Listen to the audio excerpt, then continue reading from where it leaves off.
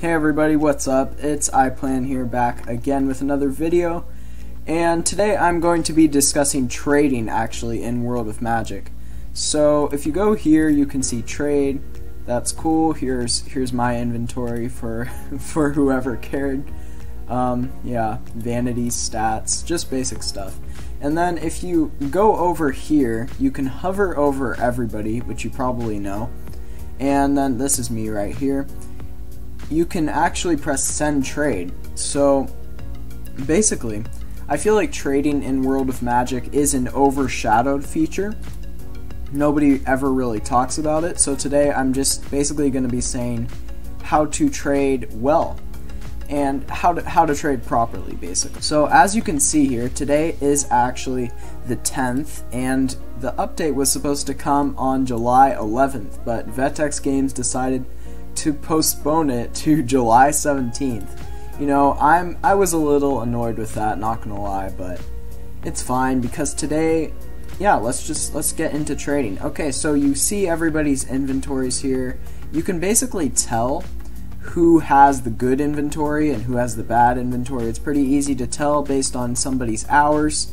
So basically what you need to look for, at least the important things that get massive overpays in this game, are power or strong enchantment, and then we have defense actually. So as you can see here, forceful. So forceful and strong are really the enchantments that people want, and they are willing to overpay for it. So as you can see, here's a power amulet level 70, which nobody can actually equip right now because the level cap is 60, but this is something that you would want to overpay for, right? And it's worth losing a little bit of value on, because everybody wants power amulets and everybody wants this. So if I sent this, he'd probably decline it, right? Or she. But if I sent this and then maybe this, and then if, of course, this all depends on what your inventory is, but personally, I don't really want to overpay for this, and I'm not going to send a trade on it, because then you can only have one outbound trade at a time, and I do not really want to do that. But basically, the key to successful trading is just know your rarities, know what people want. That's basically all there is to it, is know what people want and know your rarities, because definitely some things are more rare than others, like these American cap, American sunglasses, this right here. These are rare, people want them. Amulets, defense amulets, power amulets, people love these. And yeah, you need to know your enchantments as well. And here's just stats in general and stuff. This is, if you don't already know about stats, then I highly recommend you go to the World of Magic Trello actually, and go right here to enchantments. And these are basically the enchantments. I've said this before, strong and hard, those are the real enchantments that everybody cares about. So yeah, that's basically trading in World of Magic. Know what to overpay for. There are definitely some things that you would not want to overpay for, like this green mysterious mask, or let's see what else, this bow. I mean, stuff like this, it's just very common.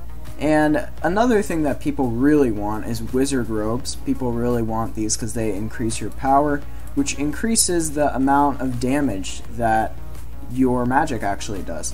So yeah, that's basically all there is to trading. This is just a short little guide. Do not overpay for something that nobody wants, because you know you won't get a good return on that. You won't make any profit. It's basically useless.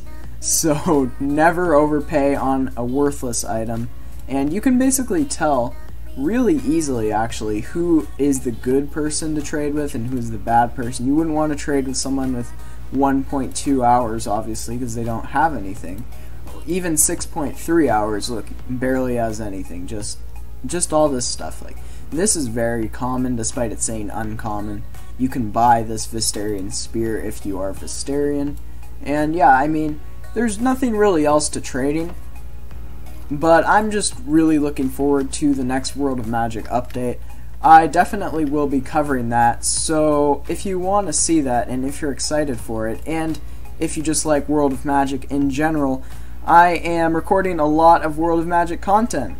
So yeah, that's basically all. I hope you all enjoyed. If you did enjoy, make sure to subscribe, join the Plan Clan, like the video, really does help me out. And it has been iPlan, and I hope to see you all around the Roblox community. Peace.